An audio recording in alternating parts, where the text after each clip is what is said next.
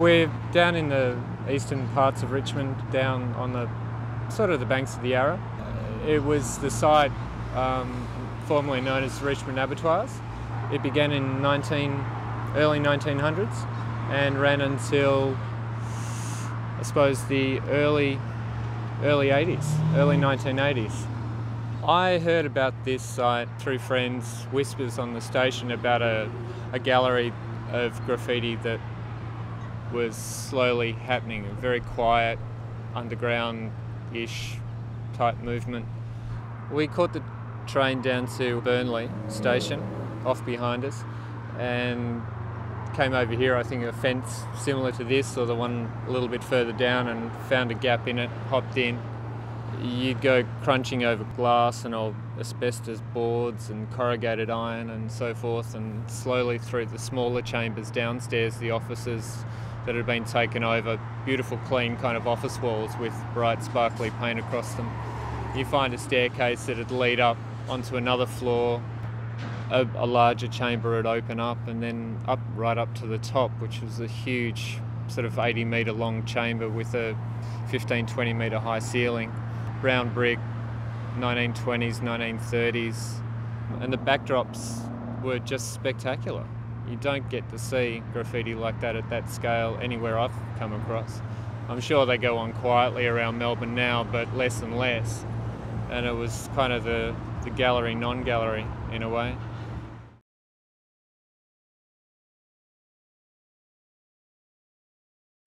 The Burnley Abattoirs site is a really interesting place in Richmond that has a long and complicated kind of history.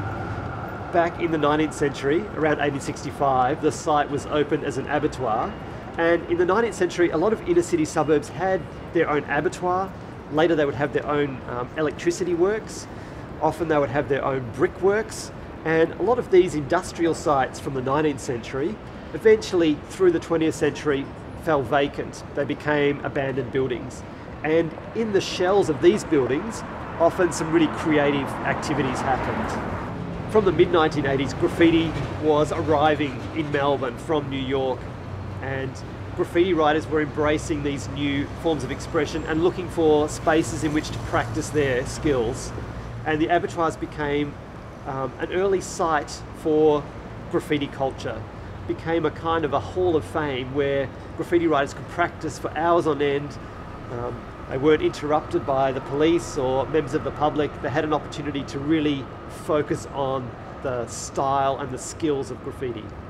One of the interesting things that happened in that site was the quality of the artwork that was produced.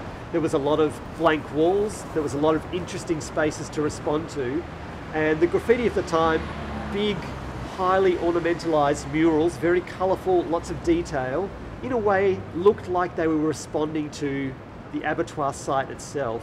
Many of them look like they're made up of the kind of broken glass that we see scattered around on the floor. The pipes and the broken brickwork also seems to relate to the kind of shapes and the twisted letters that were part of graffiti culture of the time. Melbourne's in the midst of a big change from being largely an industrial economy to becoming a post-industrial economy. We don't just make objects anymore, often we make ideas. We're part of an information kind of age.